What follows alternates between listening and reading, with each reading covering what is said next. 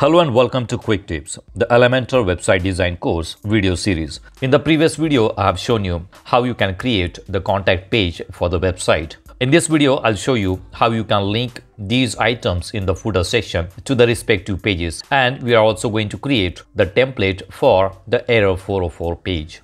So let's see how we can link these items in the footer section. Let's go to Edit with Elementor. We are going to work on the contact page only, or you can go to the theme builder, go to footer section and edit the footer template from there. Or you can also go to the footer section on the contact page, select footer, and from here you can customize the footer section. Let's select this one. For the home, we have already set the site URL. So whenever someone clicks on home, it will go to the home page of the website. Let's go to About. Click on this dynamic tag, go to internal URL, select content and search for About. We have already created About Us page. Select About Us. So you can use the dynamic tags to link the pages to the respective item, so that in future, even if you migrate your website from one domain to another domain, you don't need to add the new domain or the new URL manually. It is going to pick up that URL automatically. Let's go to services. Again, go to dynamic tags, internal URL. Type will be content. Search for services or our services. We have it named as our services.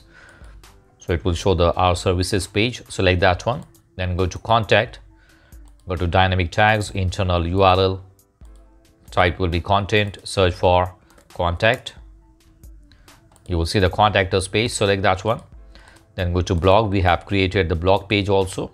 So select internal URL, content, search for blog. Select it. All right, now let's publish it and go to a view page. Let's go to home page and go to footer section. If I click on About Us, it will go to About Us page. If I go to services, it will go to services page. So we have used the dynamic tags to link these items in the footer section to the respective pages. Similarly, you can create the services pages and link these items with the respective service pages. Now we are going to create the template for the 𝗟𝗚𝗡𝗙.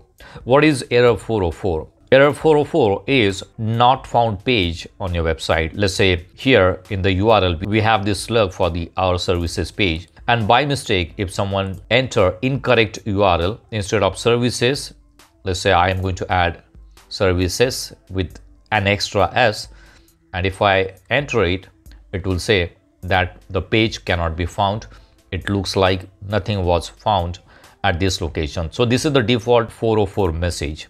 If someone tries to access the page which is not available on your website, then the 404 error message will be shown. All right, and if I correct the URL, it will go to the correct page. Right, so let's go to dashboard, go to templates and go to theme builder. We are going to use the Elementor theme builder to create the 𝗟𝗚𝗡𝗙 page template. Let's click on it. You will see an option here, 𝗟𝗚𝗡𝗙. Click on add new. Okay, so you will see some pre-designed templates are already there. If you want to use the pre-designed template, you can use the pre-designed template, or you can create the page from the scratch. If I click on this one, this is how it will look. We have 404, then we have a button to go back to home page. If I go to this one, it says page not found. We cannot find the page you were looking for, return to home. So there is a button to go back to home and some animation is there. All right, so these templates also look good. In order to use these templates, you will need to connect your website with the Elementor account. If I click on insert, it will ask me to connect the website with the Elementor account. All right, let's close it. We are going to create it manually. So let's click on the plus sign here and add a new section. All right, and I want the minimum height for this one. I'm going to use, let's say 600. All right, so this is going to be the minimum height of this particular section. Let's go to style settings and let's add a background image for this one. Let's use this one. All right, and let's change the position to center. Attachment will be fixed. no repeat and cover. Let's add background overlay. Let's use the blue color and change the opacity. All right, this is how it will look. Now click on the plus sign and use a title or the heading option here. Drag it and drop it. It is at the top, so we are going to add some padding at the top. Let's add 100 pixel. All right, let's go to heading, change the alignment to the center and change the color to the white. Let's change the font size to 100 pixel. Let's make it 80 pixel. And let's add some content. Let's say error 404. Duplicate this one and let's say page not found. Okay, so this is what the error message.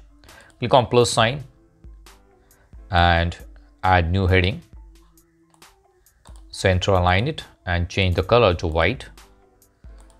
And let's say the page you are looking for is not available on the website. All right, so this is a simple message. Let's change the style or the typography, normal.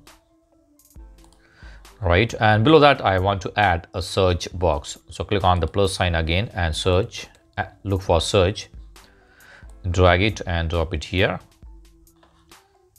Okay, so this is a search box. Now let's change the width of this search box to, let's say 50% and center align it. So this is going to take 50% width and people will be able to search for the content that they are looking for on the website. Right, and below that I want to add a button to go back to home page. So let's look for the button here, drag it and drop it, center align it and add the content back to home page. Let's add icon here, that will be arrow, and use this arrow. All right, so go back to home page.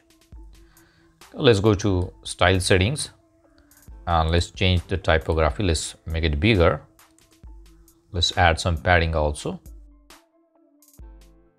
All right, so this is the button.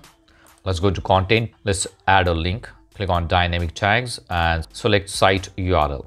So it will go back to the home page of the website. All right, now let's click on publish. And this is going to be a 404 page, which is already selected. So you don't need to make any changes to the condition. Click on save and close. All right, let's click on view page. And this is how the error 404 page will look. Now let's say I want to search for project visualization, which is a service that we have. So click on search and you will see that the result is there. So this is the search result. Let's go back and here you will see the button go back to home page. If I click on it, it will go back to the home page. Let's go to about us page and let's add something that is not available. Let's change it to USO. So it will be an incorrect URL. If I search for it, you will see the error 404 page that we just created. So from here, they can search for the content that they are looking for, or they can go back to the home page of the website. So this is how you can customize the error 404 page template using Elementor Theme Builder. So in this Elementor website design course, I have shown you how you can create a simple business website using Elementor Theme Builder. Now this is not the end of Elementor website design course. I have published more than 100 videos on Elementor tutorials. If you want to watch these videos, I'll give you the link in the description box. You can see that I have published a video on how to install Elementor Template Kit and create a website using Elementor Template Kit. This is an advanced video tutorial on how to create a website using Elementor advanced custom fields and custom post types. In future, I'll be publishing more video courses on WordPress, Elementor, WooCommerce, Astra theme, website automation, and search engine optimization. So do not forget to subscribe to the channel and press the bell icon to get instant notification whenever I publish a new video course. So thanks for watching the Elementor website design course. See you in the next video. Do not forget to subscribe to my channel to get more quick tips about online softwares and tools. If you have any questions, please leave us message in comments section. And press the like button if you like the video. Thanks for watching Quick Tips.